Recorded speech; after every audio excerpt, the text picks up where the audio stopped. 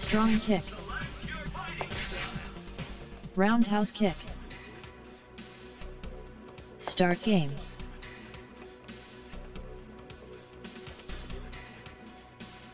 So that took me a while to figure that out. Now it's just, actually, I don't have, besides this launch box, I haven't had any issues since I started streaming about 2 months ago. Occasionally we'll have like, Steam will mess up with Street Fighter 6 or something like that, but that's easy just to reset. I actually have the most problem with the pinball, because the pinball actually has like real physical parts. Like it has solenoids, it has a shaker, it has lights. So getting all that software to work with all that hardware, it's basically like using MAME's outputs to control lighting and force feedback. Like you could, like all the racing games have force feedback through the outputs of MAME. But doing that on there, it takes so little for something not to work. No, I don't even know. What is that? The arcade service.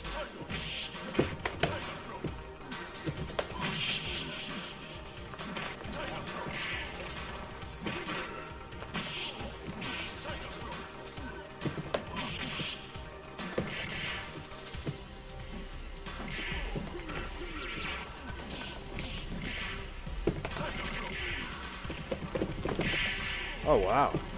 Come on, birdie, really? Oh, this is what I was asking about before.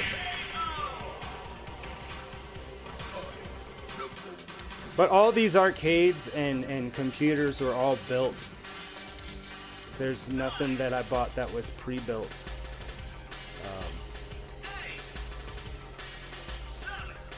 There's a cocktail arcade over here too.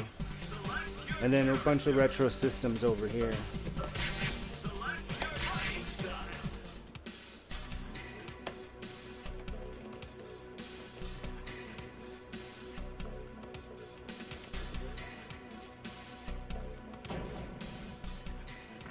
Oh,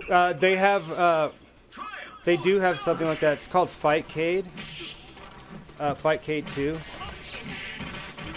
That's on right now. I just haven't set it up. It's because usually I have people over. Like I said, it's me and another person, so we usually just go against each other. I used to have the original Fightcade set up, and then they kind of switched everything over to 2, which is better. After I spent so many months just getting this set up for stream, I was like, oh, I'll go back to it.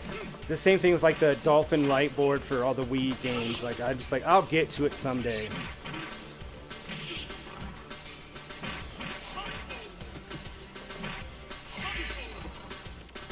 Well, and then, you know, Technoparrot has, you can play like Third Strike and a bunch of other games on there.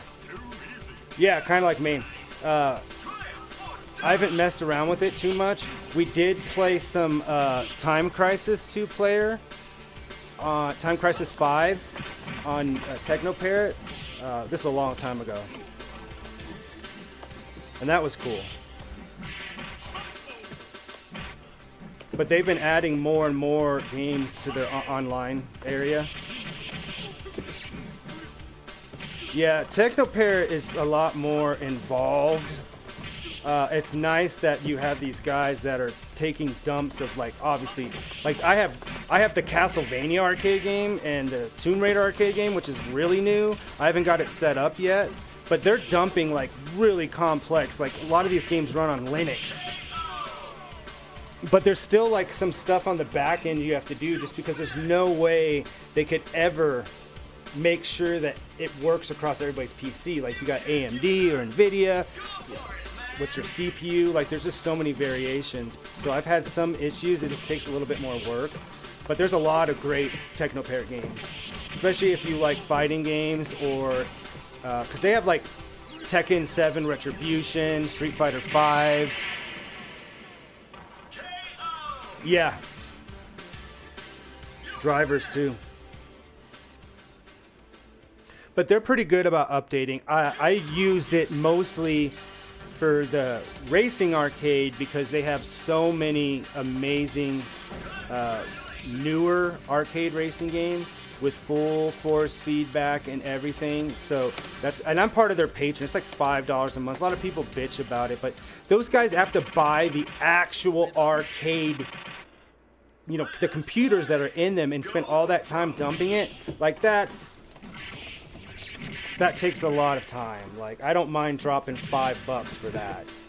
I mean, it's not like they have the ROMs. You have to find the ROMs yourself anyway, or the dumps. But at least they get it working on their platform.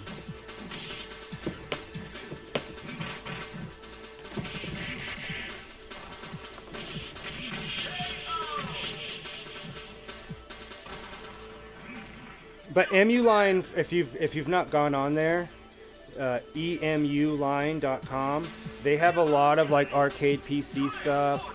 They have a lot of stuff just for emulators as well. Even like games like, I don't know if you ever heard of Friction. It's another light gun game. But there's like newer games that are, they just run on their own, like just like a regular PC game too. They have a lot of links to those. Yeah, and they got like a whole ROM section and a emulator section, and then one that's just dedicated to arcade PC, and that's usually where you'll find like a lot of the newer stuff. Like say last 10 years, I still feel like it's new to be running on any type of PC.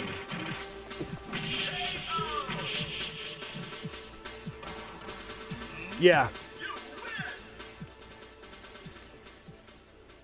Because I have a really in-depth light gun wheel on here that has like a lot of newer light gun games that I wouldn't have access to if it was not for being able to run Technopair. And being able to use a flight stick, a steering wheel, or a light gun is just built into Technopair. You don't have to do anything special. You don't have to like use Daniel Shooter or anything else. It just recognizes it and automatically works.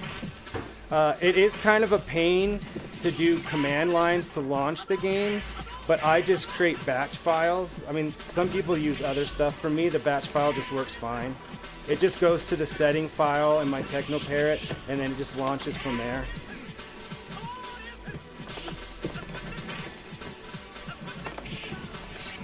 Yeah, I'll have to show you the back end stuff once I figured out how to get the launch box to work again.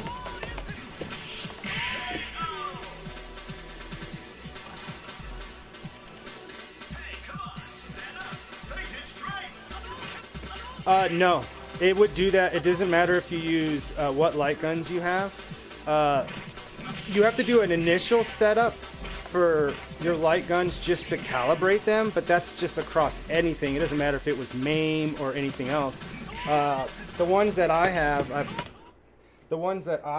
right here are just the standard light guns, if you can see, and they come with like a utility, and it just has you point at the different corners.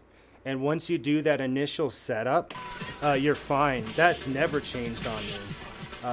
But for Technopair, I think that they run, because basically those light guns are being treated as mice, because you can play House of the Dead with a mouse because it just thinks it's a light gun.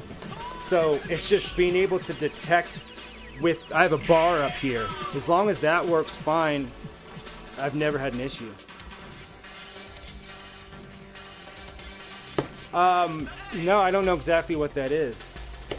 I did have a VR setup for a while. Whoa.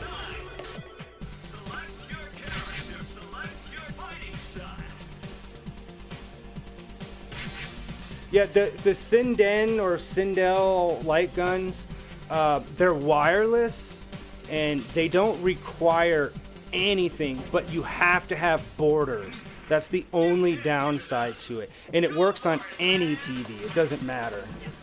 But I've had no issues with these, and I don't need them to be wireless. Come on, right? Get away from me.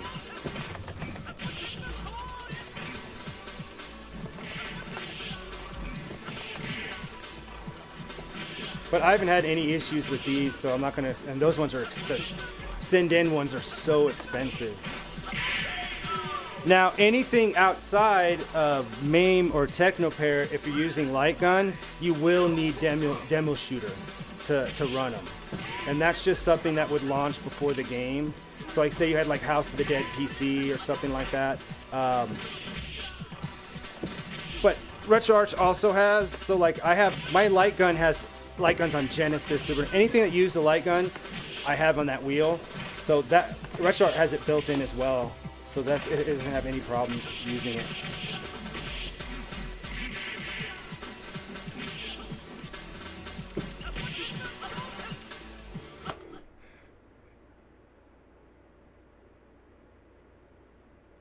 Oh, okay. I know what you're talking about. Oh, okay. Yeah, I know what you're talking about. Yeah, I used to have a HTC Vive Pro for quite a while.